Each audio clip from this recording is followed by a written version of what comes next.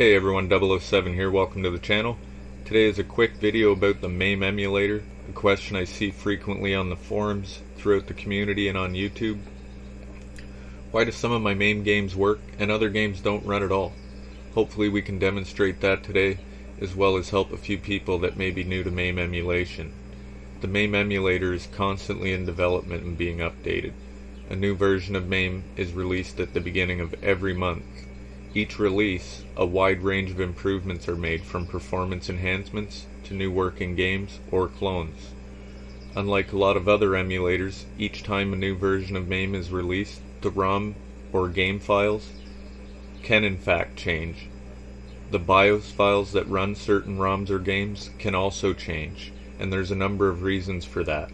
A better dump of a ROM file is made available, errors exist in previous versions, newer versions of M.A.M.E can have more features than older versions of M.A.M.E and require more code to run certain games, and various other reasons. Some ROM files remain unchanged for years, so if you're attempting to use an old ROM set on newer versions of M.A.M.E, yes, some games will still work, and other games won't load for the reasons I just mentioned. The ROM file folder structure has changed. The BIOS file to run the ROM may have changed. Sometimes the emulator is looking for more than one file to run a game. So if you're having this trouble, there's an easy way to check with Arcade 64 version of M.A.M.E. I use both Arcade 64 and the official release from M.A.M.E.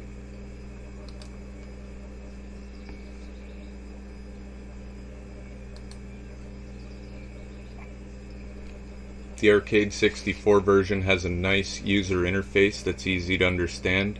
This tool in Arcade 64 will not fix your ROM set, but it will show you which ROM and BIOS files are incorrect. In detail, it shows you each incorrect file, plus what's missing or required in order for it to run. So if we open up Arcade 64, assuming we have the emulator pointed to the correct directory for ROMs, and all our BIOS files and CHDs are in that same folder as well.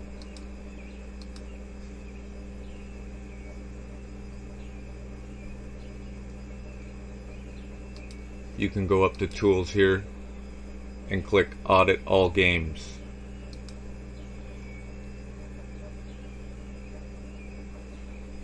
Mine may not show any incorrect here, but I will demonstrate for the purposes of this video, just for this video, a simulation or example, as if I had some missing files or BIOS files, or the structure inside of the ROM file had changed from previous versions, just as an example.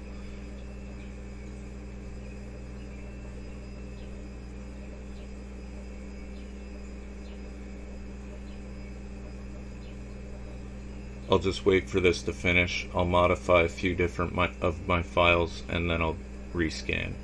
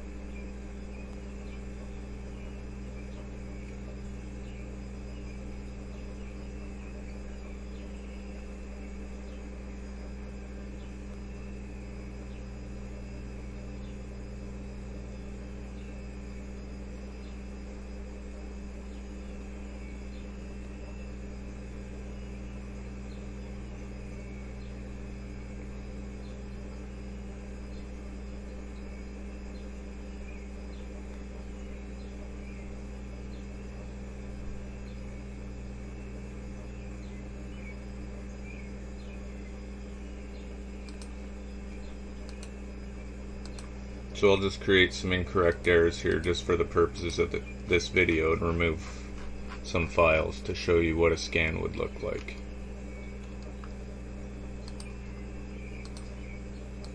Again, sometimes there's multiple files that are required. So this just for the simulation or purposes of this video, just to show you guys.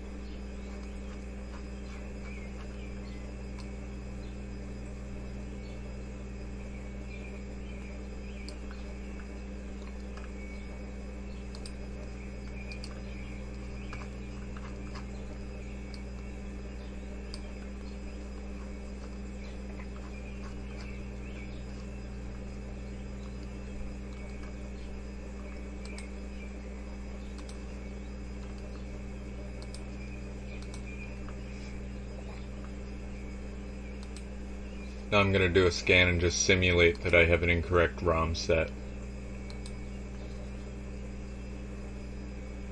And immediately it's going to pick up on all those missing files. And so once you're able to understand that, it's going to tell you which files are missing and why those ROMs aren't working.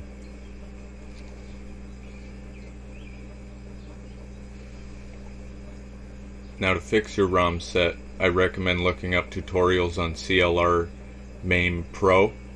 It's a bit more advanced, but there's lots of helpful gamers in the community.